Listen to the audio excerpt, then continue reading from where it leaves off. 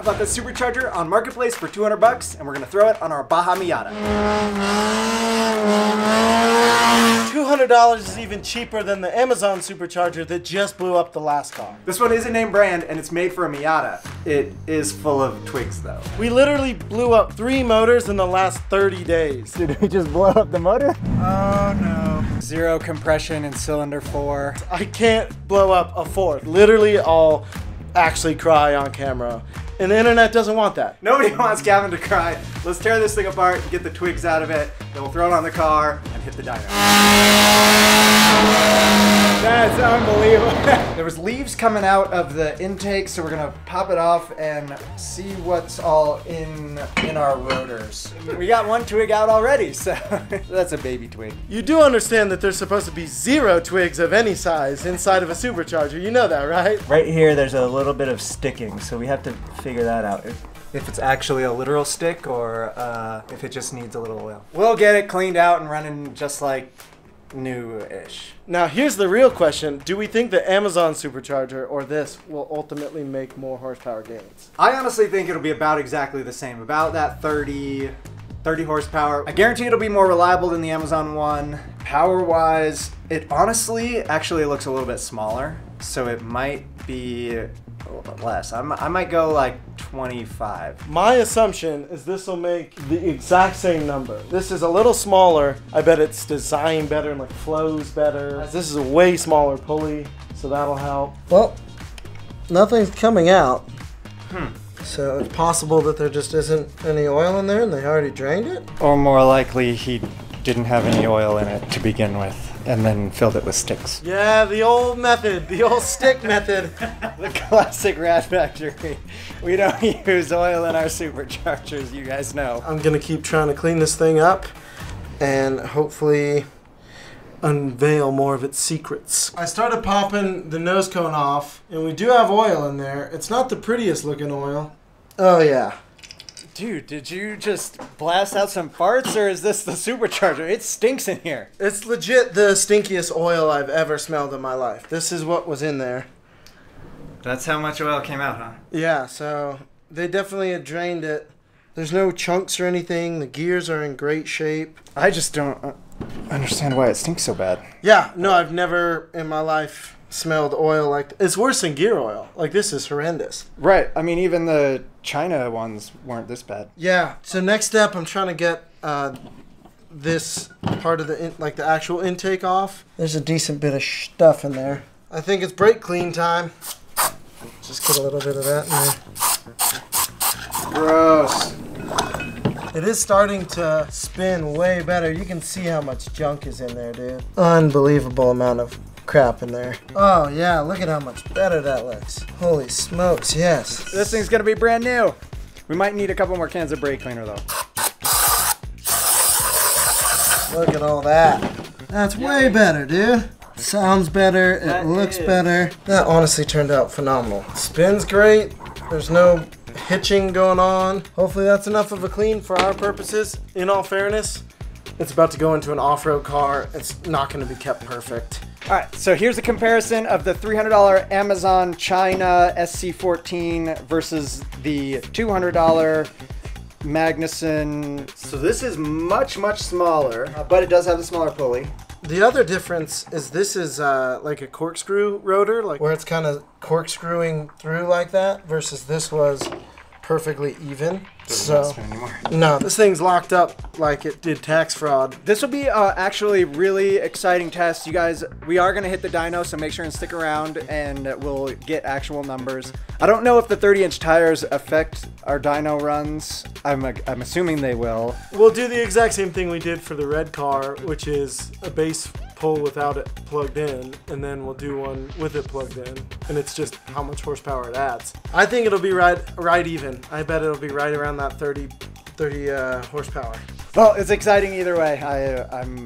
This thing with 30 extra horsepower is going to be significantly better, and it's already the coolest car I've ever owned. Let's throw the supercharger on. Here you go.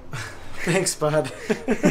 First steps first, I gotta take this bracket off. Now it's gonna bolt on there. I've got one mount that I have to fab, and that'll fit right into that slot there. And as soon as that's done, this just bolts on. That's what's nice. This is actually designed for a Miata. I don't have to come up with a bunch of complex stuff. That's what he says. We'll see how that goes for him.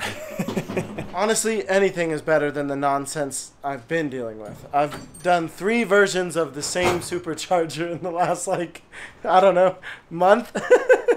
This is the only one that's actually made for a Miata. It's got to be easier. This is our bracket that holds everything onto the motor. That just slides like that.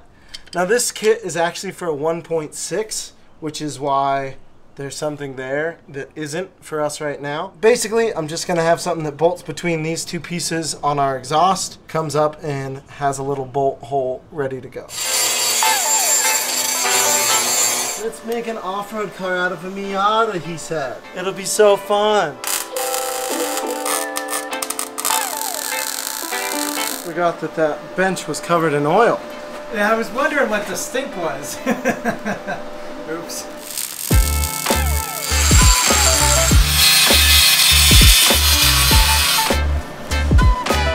Now I just gotta drill that guy out. Piece of steel in the way so you don't drill into your engine technique. I like it. Classic Gavin. Dylan would have just poked a hole in his block. That's not true. We can actually put the supercharger on for the first time. See how it fits. Quite literally as close to the motor as it could be. One time I wanted to just be like, oh, you have room to work. Not on a Miata. Next time we'll get you a Corvette or something. Ooh, that'd be fun. A little long travel solid axle Corvette. Pre-runner build. It's already got an LS. We won't even have to motor swap it. I don't know. If you guys want to see that, leave a comment. This is a pretty cute looking little supercharger. I like it. I mean, it at least fits, which is more than we can say about literally every other one we've attempted. We've come to Gavin's favorite part of the day, where he gets to cut holes in my car. We tried every single scenario of trying to feed air to this supercharger, and none of it works. None of it fits because it's supposed to live right here. We're gonna just poke a hole right there, and then we'll have the intake behind the dash, because there's no dash or anything back there anymore, so it's perfect for sucking in some beautiful, crisp cabin air. Honestly, it's probably the best move because it'll keep everything clean. Like, that's probably the cleanest part of the car. The roofless convertible is gonna be so clean on the inside. It's cleaner than the under the hood, I guarantee it. Probably, that's fair. Is this what they talk about when they say we're gonna change your cabin filter? This is exactly what it is, yeah. This hurts my heart. I don't want to do this. I want everyone to know that's going on the record, unless it doesn't, because Dylan edits it out. Ah! Oh my god. I hate this so much. You know, it's pretty serious if he puts on the safety glasses. I know, and I got shoes, pants. This is a big deal. And there's nothing on the other side of that, is that correct? That is true. There is literally nothing back there. That is trash.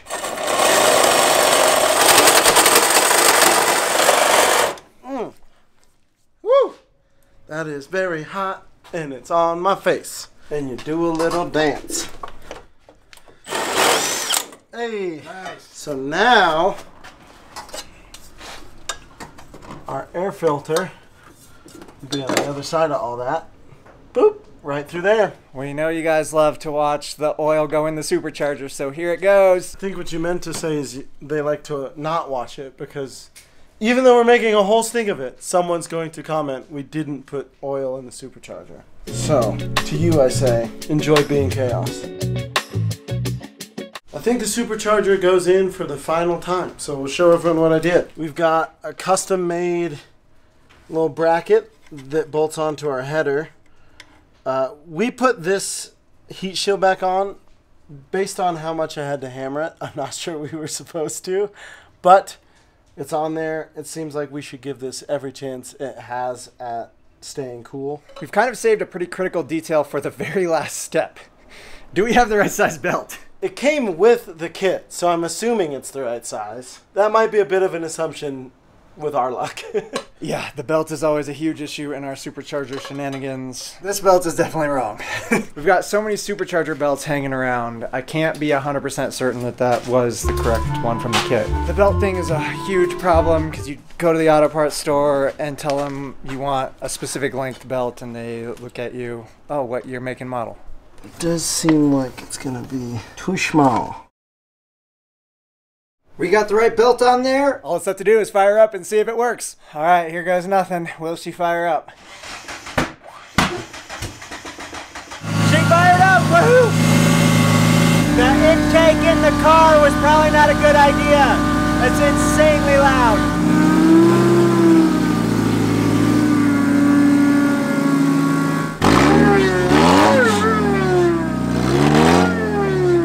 We find ourselves here again. Supercharged Miata, front of the driveway. About to see what happens. The supercharger whine is honestly crazy loud. I thought this would be more like the Previa one. This sounds more like the Timu. It's like, it's super, super aggressive. All right, we're gonna take it very, very easy, I promise. I'll believe it when I see it.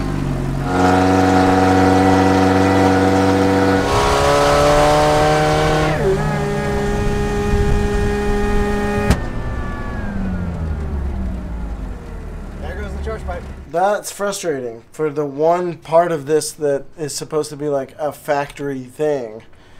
We're sure dealing with a lot of problems. I just don't know what we can do that's going to stop that from happening. We've done some redesigning on our setup. We were thinking that it might be popping off the outlet because we don't have a blow-off valve and there's too much pressure. Because for some reason the recirculating valve in the supercharger is not working. It's possible because we decided to do the throttle body in the stock location rather than relocating it. That's just the way we did it. So we got a blow-off valve right there. Fire it up and see what happens.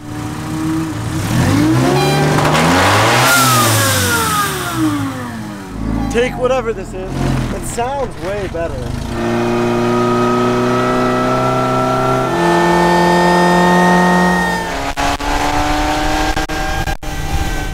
Valve was our problem, or at least the main problem, is it just wasn't letting any air out when letting off the throttle. We didn't blow the charge pipe off, so that's a win. All right, our first successful lap around the neighborhood, maybe 1 mile. After days of work, we finally got it. So do some checks and see if we need to fix anything and then do more tuning. As you guys can probably tell, we did a little bit of off-roading. After the fiasco with the 3 superchargers on the red car, we wanted to make sure this one was really dialed in, so we've been doing a lot of testing, and it's been going awesome. But in that testing, we discovered that we need new motor mounts and an intercooler.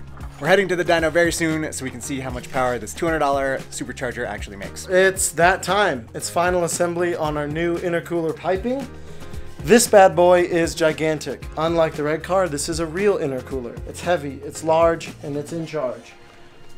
That means we have no space for it. So, we actually have to do all of our intercooler piping first. Then this thing sneaks in ever so. Oh, man, it's a really close fit. Like, it's crazy how close this is. I mean, you can see we're talking literal millimeter worth of clearance. The final step is to actually weld these brackets on. From here on forward, the radiator has to come off if we want to mess with the intercooler. So hopefully we don't have to mess with the intercooler. So it's a semi-permanent intercooler install here. Yeah, 100%. We can absolutely take this off whenever we need to if we take the radiator off. So hopefully it's not an issue. In fact, the only reason we would have to touch it is if someone hits another wall. What? One concern that I do have is airflow to our radiator. Obviously this is kind of blocking it, and then the skid plate down here doesn't allow really much of anything to get to it. We did try and leave as much of a gap as humanly possible, so there's at least some airflow going. When you're working with a large aftermarket radiator, a large intercooler, and a small car, these are the problems you got. We got all the lines plumbed, now it's time to permanently install the intercooler. Something like that. I'm not gonna go crazy with these welds in case we do, for some reason, have to take it off. But it also has to be strong enough that when Dylan jumps the car, it doesn't break off. So kind of a medium sized weld on these bad boys. It'll hold next time we hit a jump, and that's what's important. That's structural now. But we should be good for the dyno. This is gonna be wild. I'm stoked. The time has come to dyno the Baja Miata. What do you think it's gonna do? I'm sticking with 20 extra HPs. 20 extra HP, that's probably a good guess. I wish we could beat the Amazon, but I unfortunately don't think it's gonna happen. Did some tuning runs and stuff this morning, and we were only about 3 PSI, so yeah, that 20 is probably about right. I hope we can be wrong, and I don't think 20's the limit. I think just 20's where we're at. So the intercooler did drop the intake temps 100 degrees. Oh my gosh. From 200 down to 100, so that's insane. But the coolant was like 240 That's plus, not ideal. even on the highway. So we got some checking on that, but let's get her into the dyno. All right. Every time I see this car, I like it a little bit more. This thing gets used more than just about anything you could imagine. I said 20, you never actually said. I never said a number. 20 is probably about right. I hope for 30, but I don't think we'll get there. Yeah, I don't think so either. My butt dyno is not that calibrated, but it does not feel like a lot. But I'll go 30 just for hopes. Yeah, for a little drama. Just like last time, we're gonna do a base run without anything hooked up. So we're gonna disconnect the charge pipes, get a base run, reconnect everything, and see what the difference is. The tires and gear ratio are gonna do weird stuff, I think, so I'll go 100. I'm gonna guess a little over 100. I'll go 101. Okay, Price is Right me? Yeah, what do you think, Bear? Less than 100. Yeah, because these things stock, they're in good shape. You know, there's a lot of guys bring them in for the road course races. So they'll make 110, 120. If they're really good, they'll make 120. You got to turn that big monster truck tire. That robs horsepower. That's fair, yeah. Imagine we put Bigfoot tires on it. How much horsepower did that take? The last one I went high, this one I'm going low. All right, fair enough. If you guys don't know, Dyno Pros here in Denver, look them up. These guys are awesome. Bear has been a treat every time we've worked with him. So if you want to know how fast your car is, this is the place to find out.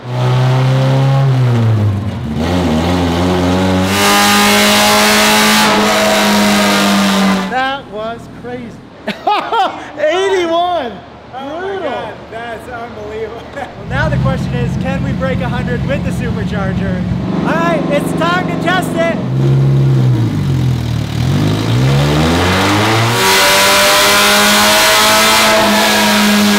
Let's see what we're at. 115. 115, so that's 35 right there. Yeah? That's not bad. Let's see if we can play with it. 14.5 to 1, I think, when we're up in max power ranges. We need to be down here like 12. Yep, tweak some numbers, see if we can make some more power. I'm pleasantly surprised. We added a bunch of fuel. I don't know, we're gonna send it, see what we can get.